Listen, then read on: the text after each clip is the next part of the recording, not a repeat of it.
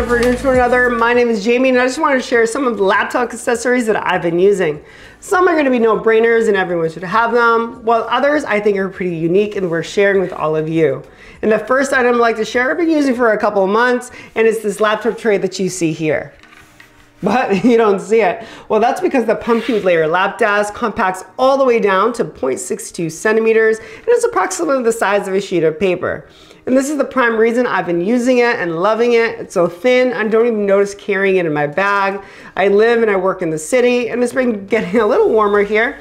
So it's nice to just get outside and work from anywhere, like benches, couch, bus, and airports. Sometimes I like to sit cross-legged like a child, and I'm still able to work and not compromise my posture.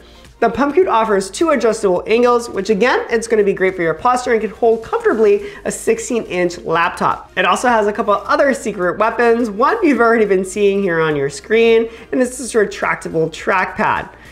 Personally, I work a lot faster with a mouse, so to be able to do so anywhere without, again, compromising my posture has been super convenient. Its material is soft, silky, so it's also a great place to just hold your wrist, jot down some notes, or simply hold your phone or SSD drive so it doesn't dangle, fall out, and end up corrupting your files. It can also be a great substitute for a writing pad because it also doubles as a magnetic clipboard.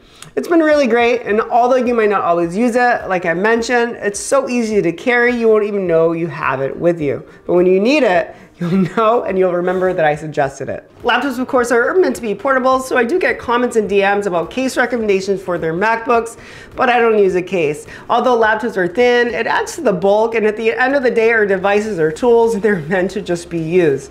Now, I'm not careless with my devices, so for my laptops, I do like to slide it into this in-case laptop sleeve that I've had for about 7 years. The design, I'm assuming, is not available, but it might be because it's just black. I still see these on Apple's website, and the material is durable and the inside is soft. Again, I don't always use this, but if I am flying, I have to take everything out because I still don't have TSA pre-check. So this is how I like to store it. Sometimes I get away with not taking it out of the sleeve because we know they can be pretty rough and just manhandle the trays, and it could just end up getting dinged up. So it might not be the solution that you need, but I've been very happy with the quality of this laptop sleeve. It also has a small zipper pocket here where I like to keep a polishing cloth, as well as my elephant card iPhone mount. Again, this is so thin that you won't always need or use it, but it's easy enough to just have with you all the time for when the cases that you do. And as far as what it does, it converts to an iPhone mount that can be used to attach to the back of any MacBook model, and you don't have to worry about having a MagSafe version iPhone, so you can take advantage of things like continuity camera.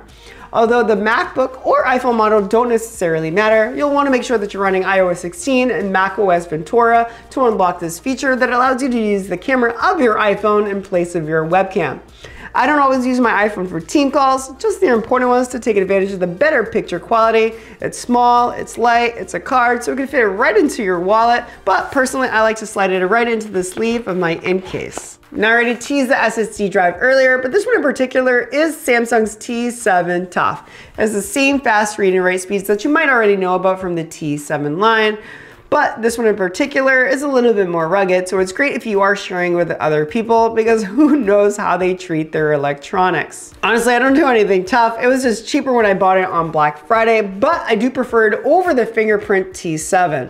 I got that one because I thought it was pretty cool, but my files aren't sensitive. I just have camera footage here, and I always just end up forgetting to unlock it, and it's just an extra additional step. Speaking of camera footage, I also always carry with me the Apple SD card reader. It's great if you have a MacBook Air or iPad, but although the M1 MacBook Pros do have a built-in SD card slot, I find it only gets it right about 20% of the time on its first try. Someone tell me if it's better on the M2s.